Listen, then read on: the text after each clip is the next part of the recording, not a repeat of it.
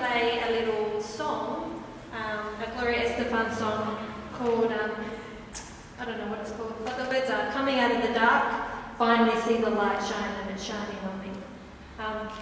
That song played a big role in my life when I first came out of my previous church and landed myself in Crave. It really felt like I was coming out of the dark and into the light, like the message of Crave. And the people there, I was so in a horrible place. I was over church completely, wanted nothing to do with it, but was so welcomed by everyone at Crave. And yeah, it was just a place where I could really recover and be restored back to normal again. I was so drained from everything that had happened in my life. Like the church that I was involved in, I was so heavily involved that it became such a drain and a chore and an obligation. I was leading the praise and worship morning, night, and ministering to people all throughout the day. And by the end of Sunday, I was so tired and exhausted.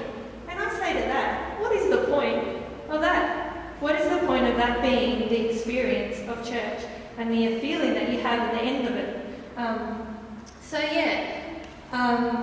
That combining my church life and my personal experience, I was really at the end of my rope. And the only prayer that I could pray to God, I've said this before, was, help me, God, please help me. I had nothing left in me, nothing else I could say or pray. And it left me unable to give to others as well.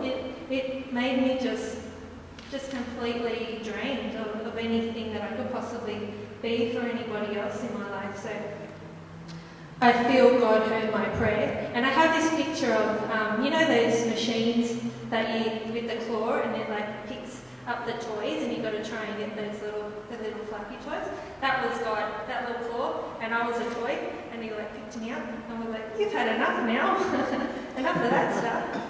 It was like that, literally. Overnight, my whole life completely changed, and it was hard, it was tough, and it was the hardest time of my life, but I would not change a single second of it because it landed me here. And it landed me in a place where the vision of this church is huge, if you think about it. If you think about having a church that actually is accepting of all people, not just say that they are, but really just wants to allow God to be a part of your life, no matter who you are and where you've come from.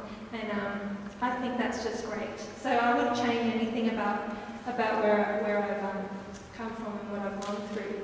So I think the way that this church is changing and the Thrive groups that we're going to be developing, I think it's really exciting that we will have a space where we can really connect with each other.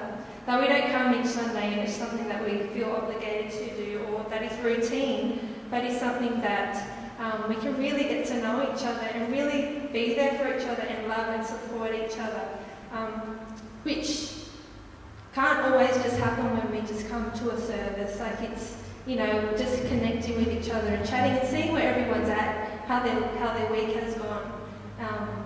And it's not always a great week that we have. Sometimes it can be really busy and draining, and things can happen in our world that's quite difficult. And I think it's great that we can come here on a Sunday, get together and share with each other the good and the bad that's happened in our week.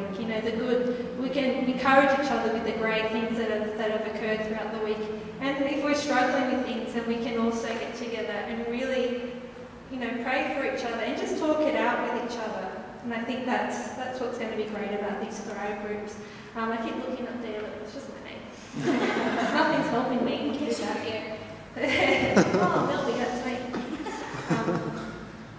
So that's what I want to see church as. We at the end of the week, we all come together and we have a time where we can really recuperate, really refocus on what's important about life. And I love that Bible verse in Matthew, I think 6:34, that says, I really shouldn't have folded my papers. Therefore, do not worry about tomorrow, for tomorrow will worry about itself. Each day has enough trouble of its own. And I think that's great that we can come and just I like, Sevi, you had a little update on your Facebook about living in the moment, and it's all we have.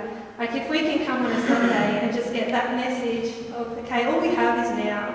Let's just really enjoy this time. Let's praise God. Let's be there for each other. Let's love each other. And just get re-energized for the week that we've got ahead of us. You know, I think that's how I want to feel at the end of a Sunday. I don't want to feel exhausted and drained, like I've got nothing left to start the rest of my week. But if we can